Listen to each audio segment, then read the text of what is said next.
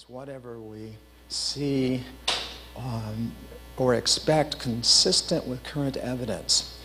So that means primarily knowledge of what has happened in the past, but also sensory experience right now. So just to demonstrate how this works, if you could all shut your eyes just for one moment.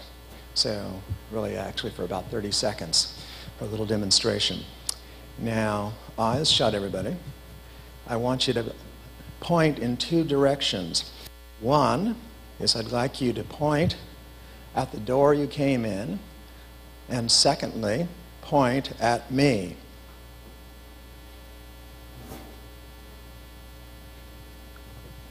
Now, open your eyes. Well, and of course, now, most of you are pointing correctly at the door, right? And only a few of you would have been pointing at where I actually was, because having just changed, sensory input told you your mental model wasn't correct any longer, and you updated and you changed it. It's a very simple idea. If sensory information is available, it predominates. It is overwhelming. But if it's not present, eyes were shut, where's the door?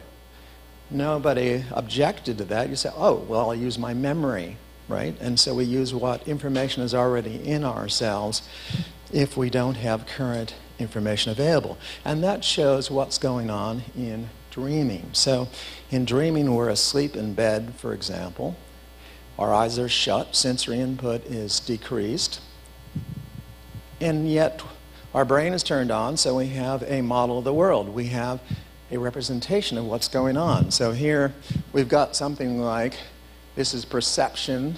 We're going to call it dreaming, which is to say world simulation. It's a virtual reality or a dream where we are, in this case, constrained by sensory input. For dreaming, it's the opposite. We have perception, the same process that we just saw of point to the door, point to Stephen, in the absence of sensory input. And that then we could say is dreaming is perception unconstrained by sensory input. So perception and dreaming are the same process under two different conditions, whether the sensory input is predominant or not. But it's the same thing. So this is a dream. So our cat, of course, may not fully be there. Dreaming is perception unconstrained by sensory input, and vice versa. Perception is dreaming constrained by sensory input. So let's think about now one special case that is of great interest to us, and that is the case of being in a dream, knowing it's a dream while it's happening. And this is an idea that 30 years ago or 40 years ago, when I first started getting interested in the topic, science was quite agreed on the fact that it just couldn't happen. It was an impossibility.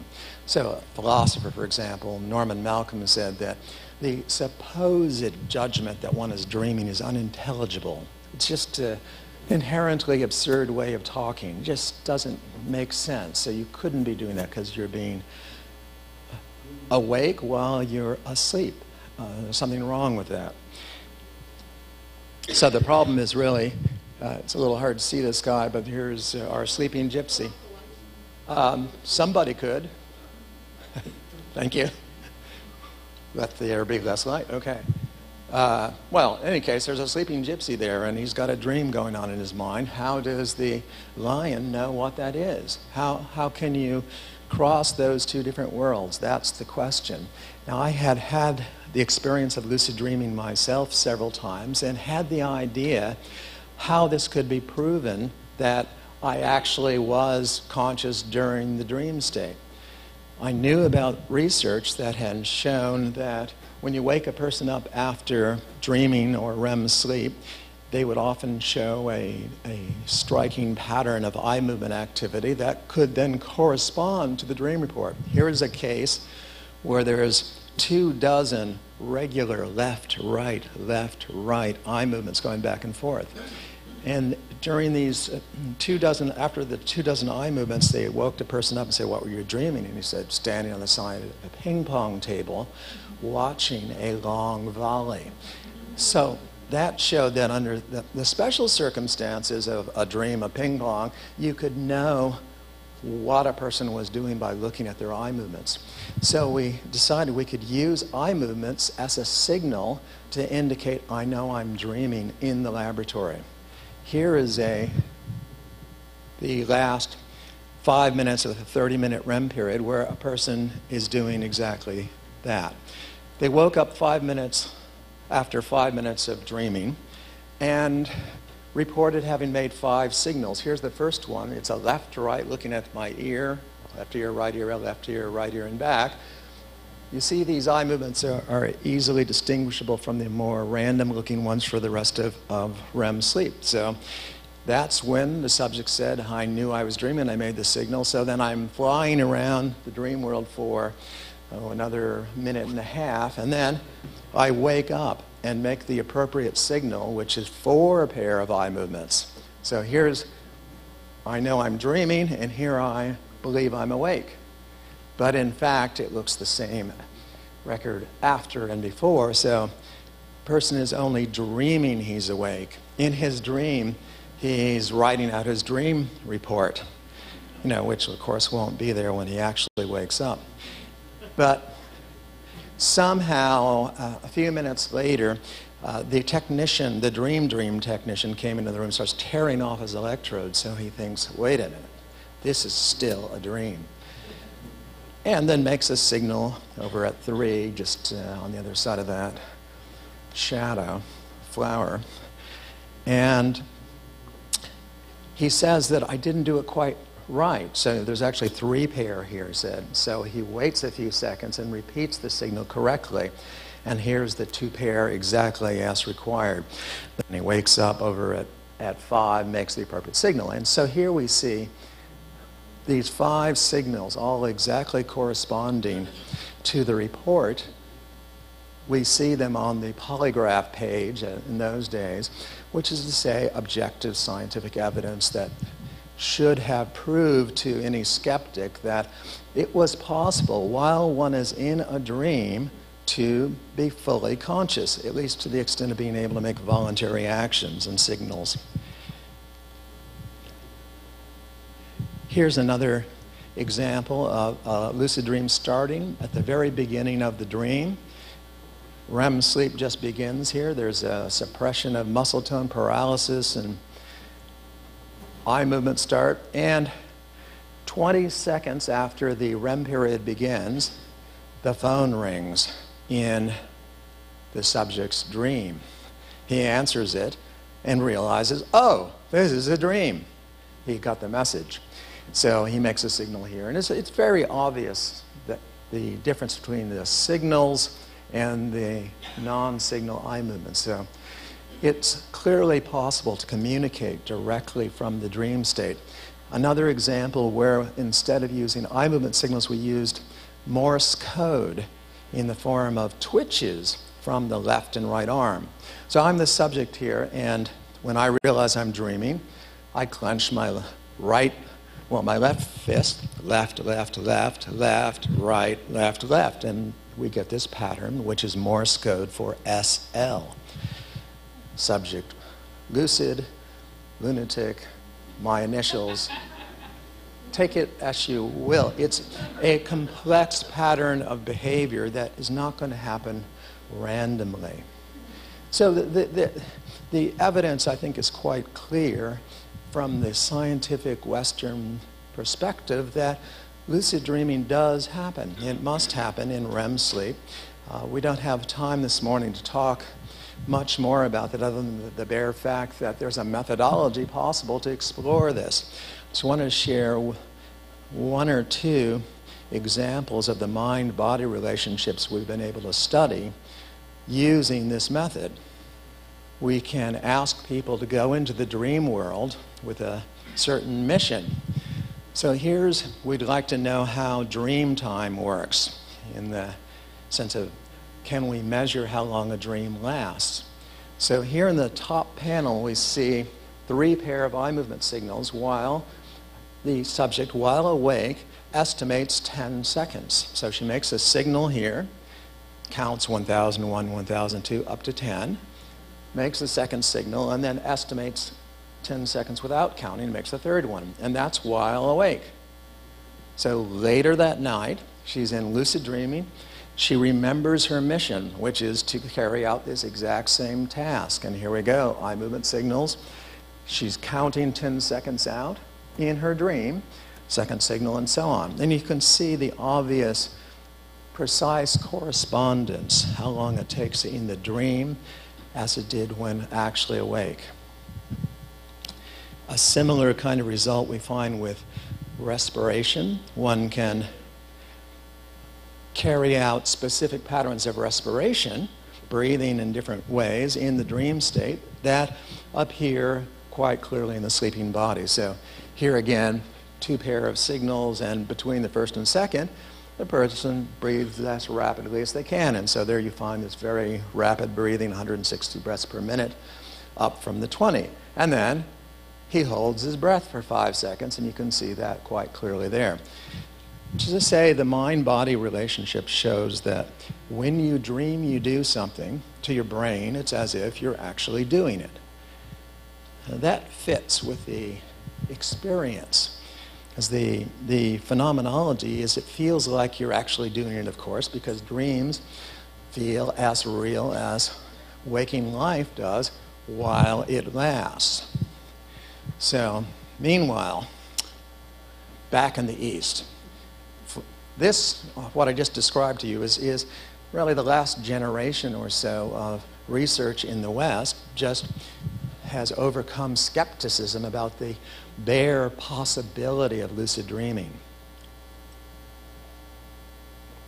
In the East, for at least 1,000 years, there's been a yoga, the dream state, where they have made practical use of lucid dreaming.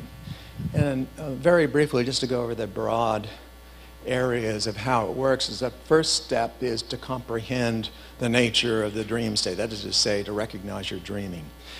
We have made a lot of progress on that particular front in Western research recently, because we've had technology and new techniques that have made lucid dreaming much more accessible. In the Tibetan tradition, it was a matter of an advanced technique practiced after many years of meditation and already having considerable skills. But it's much easier for us today, thanks to new technology. The next part of the Tibetan practice would be to take whatever content occurred in a lucid dream and to transform it, to change whatever happened. So, let there be more light, and there would be more light. In fact, do let there be more light, please. That would be, we don't really need less darkness. Thank you, more. For example, or flowers, instead of one, make them multiple. And so here's a field of flowers, or many people make them one. Basically transforming everything you find in the dream state and discovering that it all is transformable. Every bit of the dream can be changed. And we don't have time to go into the details, but we have verified much of that changeability of the dream state in scientific research. Then, once we have gone through enough experience of saying, yes, it's all a dream, it all changes, I can transform any of it, it's all in my mind, we get to the realization that the dream state and the content of the dream has all got to be the same kind of thing. It's all an illusion. It's as if we're watching all of our experience on television, and it's always on television. It's of its nature, it must be. What is portrayed on television may be something of truth or further illusion. It may be, for example, a newsreel showing an event that happened in the physical world, or it may have been entirely constructed on a stage somewhere. But it also may be a great play, for example, portraying truth in some way. So the fact that life is an illusion doesn't preclude the understanding and of having a sense of value from it. And finally, in the yoga of the dream state, after one has practiced all of the dream content work of transforming and experiencing how the dream stuff is all dream stuff, then the final stage is to meditate on the thatness of the dream state, of recognizing finally that the stuff of dreams, the visual stuff, for example, I see an image of people in a room that I seem to be in, is the same kind of image, it's the same kind of stuff as the stuff of waking or dream consciousness. There's all a continuity. Now, we'll notice that I haven't really said anything about that non-duality, right? I said a little bit about science and how, and the fact that there are scientific approaches to a topic of considerable interest for us here. But I'd say the non-duality is like the fifth leg of our elephant in the dark, that somehow it's what's always here, but we can't see directly, yet it shows itself. It's what is the given somehow. It gives meaning to it all, and lucid dreaming, in fact, is a way that one can directly approach an experience of the nature being what has always been the case. In the lucid dream, one can carry out, instead of the tasks that you saw earlier of carrying out breathing or singing, counting, dream sex, or whatever the experiment was, one can ask for an experience of the greatest significance or meaning, or see, let me experience in some form what non-duality is, what the meaning is. So finally, I want to say that we're here in a case where we're saying perceiving is dreaming true, in the sense that what we're dreaming right now is related to a part of reality called physical reality. Whereas dreaming, that thing that happens asleep at night and so on, is perceiving free, meaning independent of constraints.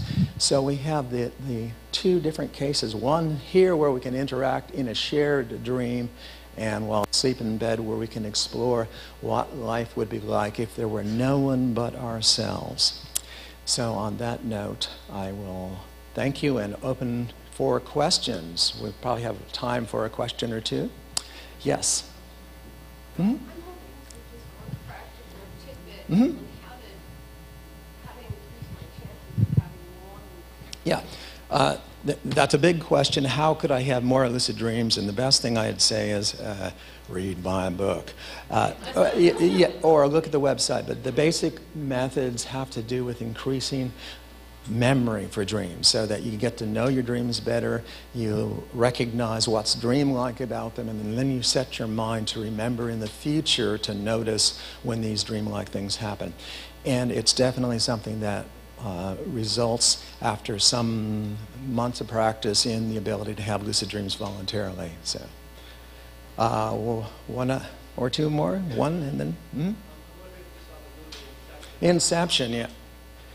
Well, briefly about it, Inception, I think, is best regarded as a dream about dreaming. It's in no way accurate. It doesn't, almost everything it shows is the opposite of the way things work. It's like dreams work by opposites, you could say. So it's an intriguing, fun film that stimulates a lot of interest, but it's by no means a guide to reality. You just ask yourself, how did they get those drugs in the dream, in the dream, in the dream, in the dream? I mean, it just doesn't hold together. It's like a dream. So, yeah, yes, yeah. And I think it's just as consistent to say, instead of we have a dream within a dream, it's another dream. It's a recurrent. It's a cycle. We're in a loop. We're going around and around in circles. Rather than going deeper and deeper and deeper, because there really was no evidence of distinguishing different layers or just the same thing again. Big question. I'd be happy, by the way, to address these during the conference at another time, because we're very constrained for time right now. And here we have the time man coming up here to say. So, thank you for appearing in my dream and letting me appear in yours.